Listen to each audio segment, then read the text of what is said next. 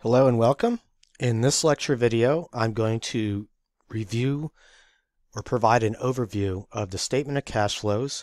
I'm going to also talk about the components of the statement of cash flows, and specifically I'll talk about what we mean by operating activities, investing activities, and financing activities. Okay, so let's talk about what is the purpose of the statement of cash flows, or why do we need this? Why is this an important financial statement? So this is another core financial statement, such as the balance sheet, the income statement, statement of retained earnings, statement of owner's equity. We also have the statement of cash flows, and this is a core financial statement. And while we think about the income statement, and the income statement, of course, shows us revenues and expenses, and it shows us net income.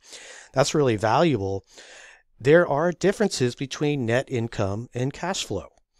So, for example, there are some non-cash expenses that show up in the income statement that we don't have to pay any cash for. So, for example, depreciation. Depreciation is a non-cash expense. There are also some timing differences between when we can make a sale and then when we can collect cash for that sale. So remember, for example, if I sell someone a laptop and they say, I can't pay you now, I'll pay you in a month, I can still record that sale. And of course, what I would do is debit accounts receivable and credit sales. That shows up as sales on my income statement, but I still have not collected cash yet for that sale. I don't collect cash until the customer pays me, and at that point I would debit cash and credit the accounts receivable. So there are differences between net income and cash flow. And so the statement of cash flows is important because it helps reconcile those differences. And more importantly and more broadly, what it shows us is here's where we get our cash. These are our sources of our cash. So it's going to list, here are the organization's sources of cash inflows. Where are they getting their cash from? Do they sell land? Do they sell a building? Are they getting their cash? How much cash are they getting from sales? How much cash are they getting from interest revenue? Okay, so it shows us here are all the sources of our cash inflows. And what I mean by cash inflow is cash coming into the organization. That's a cash inflow. The statement of cash flows, in addition to showing us all the sources of cash inflows, also shows us all the sources of our cash outflows. Cash outflow is exactly what it sounds like. It's the organization spending cash. So how much cash do they pay for utilities? How much cash do they pay for purchasing merchandise inventory for resale? How much cash do they pay for purchasing a new piece of machinery or a new plot of land for expansion? So the statement of cash flows shows us, again, what are our sources of cash inflows? What are our cash outflows? And then it shows us, well, what's the difference between the cash inflows and the cash outflows, which is basically our net cash. It shows us that as well. And then it also helps us to reconcile beginning cash, so cash at the beginning of the accounting period, to cash at the end of the accounting period. So how did we get on the balance sheet maybe $50,000 cash January 1st to $100,000 cash on December 31st? We know that's a $50,000 difference, but where did that $50,000 difference come from? How much of that $50,000 difference is due to collecting cash for sales or because we sold land and we got cash? All those questions we can answer by looking at the statement of cash flows. Okay?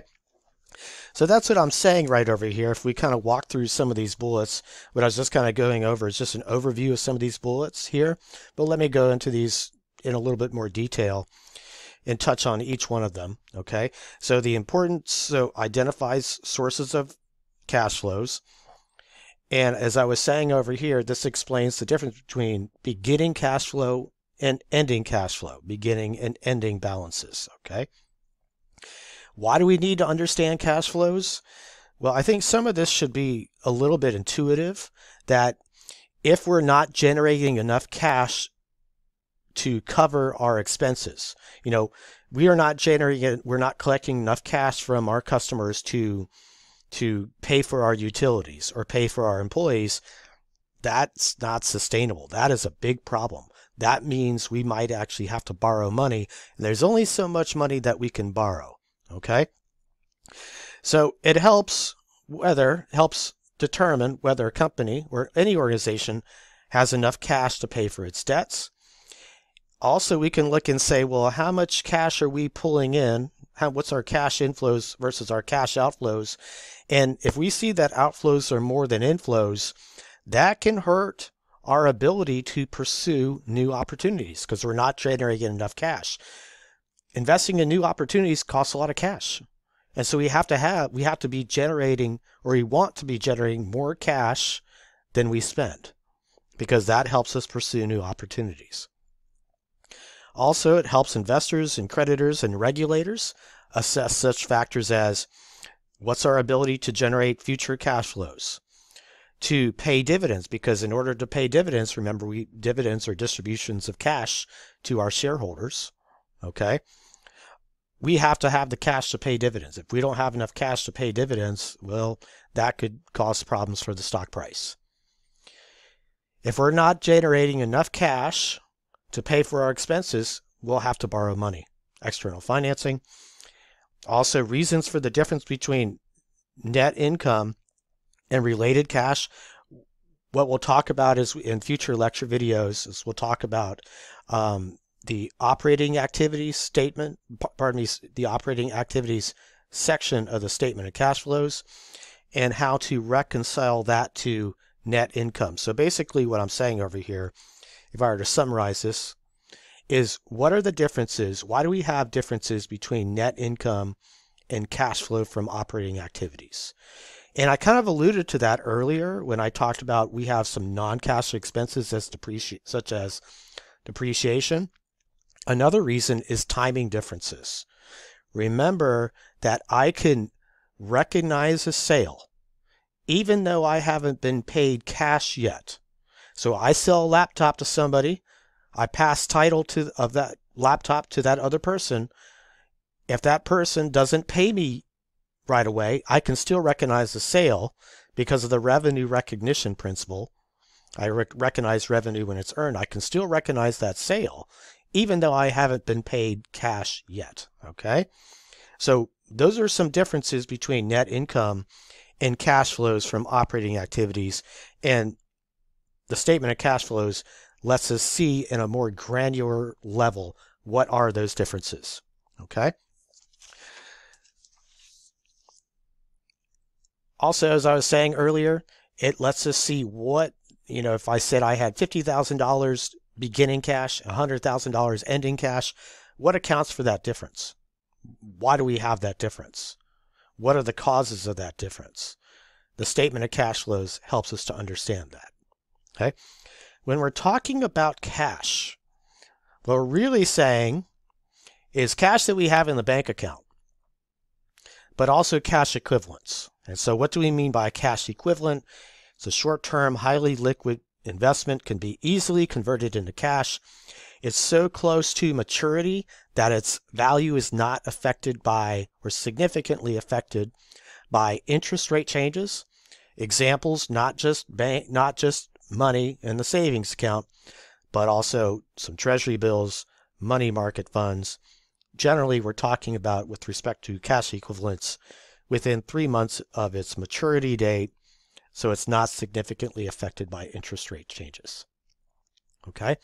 So when we have our statement of cash flows, what we're going to do is we're going to classify we have 3 sections on the statement of cash flows: operating activities, investing activities, and financing activities. And so because we have those 3 sections of the statement of cash flows, what we'll need to do is classify cash receipts, which are cash inflows. Those are cash inflows. Okay. Another word. Cash payments, cash outflows. And another word for cash outflows or cash payments is cash disbursements. Okay. And I'll write that down. Cash disbursements. It's another name for that. So we need to classify our cash inflows and cash outflows as either operating, investing, or financing. So let's talk about operating activities now, okay? So operating activities refer to those transactions, or I could substitute the word transactions as cash flows, cash inflows, or cash outflows. Those transactions that determine net income. So for example, production and purchase of inventory. Purchasing inventory would be the cash that we have to pay for purchasing inventory would be classified as an operating activities cash flow. Okay? Selling goods and services to customers. That's another example of a cash flow that would be classified as operating activities. So when we make a sale to someone, we collect cash for that sale, either right away or in a month later or 2 months later. That collection of cash associated with that sale of goods and services, that is classified as a cash flow that would fall under the operating activities section of the statement of cash flows. So again, at a broad level, we're looking at those cash flows that relate to transactions that typically determine net income. Some more specific examples: receipts from customers, so customers paying us. If we were to invest in stock in another company, and that's something we talk more about in Chapter 15, where we might want to purchase stock in a key supplier or a key customer. When we purchase that stock, we could receive dividends. An organization could receive dividends. If they receive dividends from purchasing stock in another organization, that would be classified as operating activities cash flow. Interest received from borrowers. If we lent money to another organization and we get interest revenue, that would be classified as operating activities. And then, as I was saying here, dividends received. Some examples of cash outflows: salaries and wages that we have to pay our employees. And if we think about that, that makes sense, right? Because we would see salaries expense on the income statement. And so again, what are we talking about with operating activities? Transactions that determine net income. So paying salaries and wages, that shows up as salaries expense. That's why it's classified as operating activities. Payments to suppliers for merchandise inventory. Yes, that's going to eventually show up in cost of goods sold, which shows up on the income statement. Okay? Paying any taxes, paying any fines, paying if we had to borrow money from someone, from another organization, that interest expense would also be included in operating activities. Okay? It's really important to understand cash flow from operating activities, because a company with negative cash flow from operating activities is not going to be able to raise cash from other sources indefinitely. So if we have negative cash flow from operating activities, what that means is these cash inflows are not enough to pay for all that. So what do we have to do? We have to borrow. We have to borrow, and we can't do that forever. And the more that we borrow, the more creditors are going to be reluctant to give us more money. The more debt we have, the more reluctant they're going to be to extend us more credit. Okay? So I'm going to end this lecture video now, and in the next lecture video, I'll continue by talking about investing in financing activities. Okay? Thank you so much.